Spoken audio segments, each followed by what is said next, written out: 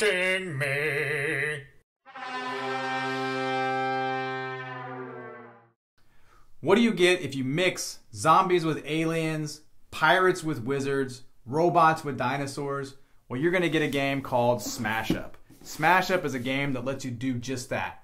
You're going to be taking monsters, aliens, creatures, factions, and smashing them together to create your own unique team that's out to take over the world through global domination.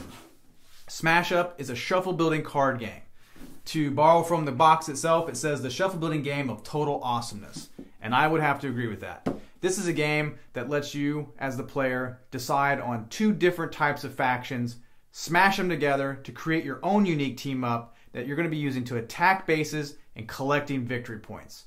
I'm going to take you through the components and overview of the game and then show you how the game quickly sets up. So let's get started. Smash Up is a 2 to 4 player game and it plays in about 45 minutes. It's published by AEG Games, and today, set it up, we're just going to be going through the base Smash Up game. This is the original base game. There are expansions out currently during this recording, but those just add the playability and expandability of the game. But for today, we're going to be going through the base game, and the base game comes with 8 different factions and 1 set of base cards. I'm going to take you through the components of the game first before we go to the setup, because the setup for this game is actually really fast. I mean, it sets up probably one of the fastest games to set up for having this many cards at the table. Each player is going to be able to select 2 of these decks to create their unique team up of characters. So for the base game, you get pirates, aliens, tricksters, wizards, dinosaurs, robots, ninjas, and zombies. So those are the 8 factions that come with the base game. And then, like I said, you have a stack of base cards as well. Each faction deck has a total of 20 cards. And each one of those decks has 10 minion cards and 10 action cards. And you're going to be using minion cards to actually attack the bases. And you're going to be using action cards to do just that, play actions. And some of those actions are going to be affecting your own play, and then also creating a negative effect for other players at the table, because all players are going to be using that unique team up of characters and creatures to attack bases just the same as you are. I think we'll go through the faction deck first and just show you how those kind of break down, and then we'll jump over to the base deck and show you how those break down, and then we'll go through the setup of the game and kind of go through how the game would start up. So let's just take a look at the zombie deck here. We have a minion card. In the top left corner of the card is the power rating for this minion. This Gravedigger has a power of 4. And that's the number that you're going to be using to determine the power versus the strength of the base that you're attacking. And we'll get into that here in a minute. The next set of text here at the top is the name of the minion, the Gravedigger. In the middle, it obviously shows you this is a minion card. And like I said, there's only 2 types. You have minions and actions. And then down here in the middle, bottom middle, you have the action or ability text for this particular minion. So this minion says you may place a minion from your discard pile into your hand. So this minion actually gives you the ability to pick cards up from your discard pile. Down here in the bottom right is the symbol of the faction. This is just so that you can easily recognize whose cards they are. So the zombie has this little zombie hand. And that's the minion card. These are the cards that you're going to be using to actually attack bases. The next card that you have within your faction decks are the action cards. And the action card is a little bit simpler than a minion, because all it does really is just plays an action. This action card is called Lend a Hand. That's the title text at the top of the card. Then in the middle again, we have the flavor of what kind of card this is, whether it's an action or a minion. And then here in bottom middle, we have the ability text. So for Lend a Hand, shuffle any number of cards from your discard pile into your deck. So that's an action that you could possibly play on your turn. Again, same bottom right hand symbol here, the zombie symbol. That's just to show you which cards you have, so you're picking those up and you know which cards you own. Those are the 2 types of cards that you get in the game. Each deck is the same thing. 10 actions, 10 minions, and they all have very different effects that kind of play to the type of faction that you're playing. So zombies have a very necro-like abilities where they're kind of resurrecting themselves from the dead and always coming back into your hand. You have robots that do very robot type activities. They can like spawn more minions. Pirates, very pirate-like. So each deck is kind of built to the flavor of that faction. So if you like the idea of pirates and pirate-like actions, we'll pick that card up and mix it in with another deck that you might think you might like magic users. So you want to pick up the wizards and put those two things together. It gives you a lot of possibilities to play different types of factions together. It makes the game have a lot of playability because there's a lot of different combinations that you can be doing with just mixing the factions together. You can even have a second base game and have those players play one another. So if two players at the table want to play wizards versus wizards, you could do that if you had a second base game. A player could play wizards and pirates versus wizards and pirates because those two cards are coming from separate base games. The one thing you can't do is have wizards and wizards. You can't have two of the same factions together. But that gives the game a lot more expandability, being able to bridge base systems together and actually play factions of the same faction against one another to see how pirates versus pirates actually would play out. But that's the faction cards. That kind of gives you an idea of what you're going to get with the base set. Let's move over to the base cards. And the base cards are exactly that. You're going to be attacking these bases with your minions. And you're going to be using your actions to help boost your minions or help stop other players from attacking. And the base cards, we'll just start with this top one here, is the Great Library. The top left number, that's the break point of the base. That's what that means is the total number of minions that are attacking this base. You're going to sum up the total power numbers of all the minions from all players and see if that number reaches 22. Once it hits 22 plus, that means the base has been destroyed and players then get to collect their victory points. So for the Great Library, we have three large numbers in the center of the base card. And these are the victory point numbers. So first place is going to get 4 victory points. Second place is going to get 2 victory points. And third place is going to get 1 victory point. 4-player games, there is no fourth place, so you get no points.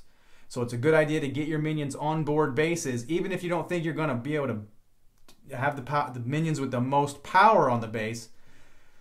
You still want to get on there because you can still pick up that number 2 or 1 spot. And the way those points are scored, I should go through that real quick. If you have 3-player game and you have a player that has minions that total a power of 8, and then another player that has a total power of 4, and then another player has a power of 2. Well, the total number of minions that equal to 8, even if that's like 4 or 5 minions deep, and you have 8 power total, you have the most strength, I guess, for that base. And you're going to use that number to determine that you're the first place player on that base. And then you're going to go down from there. So the player that has the second most power is going to get runner up, the third most power, third place. So you're going to be using those minions to attack those bases. At the bottom of the base, we have a little bit of text here, and that's an ability text for the base. So for the Great Library, it says, after this base scores, all players with minions here may draw 1 card. So each base has a little bit different effect as you score it. Some allow you to move minions. Some are going to do various things. I don't want to give too much away because I don't want to give the game away, but there's even actions that happen within the base. So that might decide, do I even want to mess with that base? Maybe you do. Maybe you really want to mess with it and you want to be the player that wins, because sometimes if you're the highest scorer on here, you might get a bonus. You may not. But that kind of sums up the base cards. Again, the components, pretty simple. But there's a lot of playability in the fact that you do get to mix everything up. And just like the title of the game says, you get to smash it up. You get to change it up. So today I'm playing wizards and tricksters. Tomorrow I'm going to play zombies and ninjas. So there is a lot of playability in the game, even though the components are pretty simple.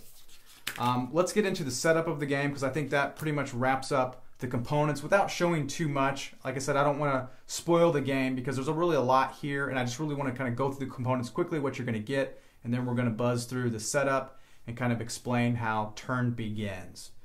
So for this game, let's say I want to play ninja zombies. So I'll pick up ninja zombies, and that will be the 2 factions that I'm going to mash together. Players are going to go around, and you probably would do it where each player gets to pick one faction, and then you get to do it again. You pick a second faction. I probably wouldn't want to let somebody just pick two right away. Let person pick one, and then you go to the next player and they can pick. But you probably can change those rules however you want. You could come to the game saying, I'm going to play these two. Well, just depends on the players you're with. They might allow that. For this, I'll pick these two, and you're going to shuffle these together. You're going to put these two factions together, and you're going to shuffle them up. Then you're going to take whatever factions weren't used, set those to the side, because you won't be using those the rest of the game. You're only going to use the factions that the players have chosen, and then you're going to place out the base cards. And the base cards, you're going to do the same things. You're going to have those all shuffled up, and then we'll pretend that this is a 3-player game. So for a 3-player game, you're going to put out 4 bases, and the bases are always put out one more than the number of players. So for this 3-player game, we'll put out 4 bases, and then you're going to put the base pile, because that's going to be a draw pile, just somewhere near the bases, because as bases are scored, you're going to be removing those bases and placing them into the base discard pile, and then you're going to draw out a new base to replace. Each player, once they have their faction deck shuffled and ready, they'll just put that out in front of them, because that's going to be a draw pile for them, because at the start of the game, you're going to pick up 5 cards. And that's going to be your starting hand. And within each turn, players are allowed to play 1 minion and 1 action. They don't have to play either. They can play one or they can play both. But you're allowed to play 1 minion, 1 action.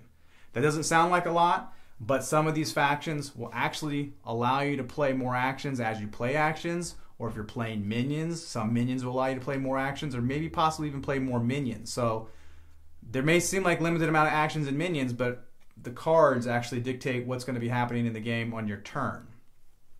One thing to note, as you're playing cards, you play 1 minion, 1 action. So I didn't pick up a minion here, so let's just pick up a minion. So we have one. So as you play 1 minion on any base of your choice. You choose which base you think you might want to try to attack first. You're going to play that minion play the Zombie Lord on the Jungle Oasis, where that is a base that's going to break easy with 12 points. Second and third place are going to get nothing, but if you can be the player who has the most power, that's the number in the top left corner of your minion card. If you can destroy that base and have the most minions with the highest number of power, you're going to pick up an easy 2 points. And then you'll play an action card if you choose. And then when your turn is over, you'll discard the action if that's what you're supposed to do. Some cards, I think, have some lingering effects. I cannot remember completely, so I apologize. But then when your turn is over, you're going to draw 2 cards. And you can have a total number of 10 cards in your hand. So you can actually pick up a lot more cards throughout the game than you normally hand. And anything over 10, you're going to be discarding down. And it's not uncommon to always have a jam-packed hand full of 10 cards, and you're constantly trying to get rid of cards that you don't want. But play is going to go around the table just like this. Each player is going to be picking a base that they're going to try to destroy. Reaching that break point, scoring points. The player that hits 15 victory points first wins the game.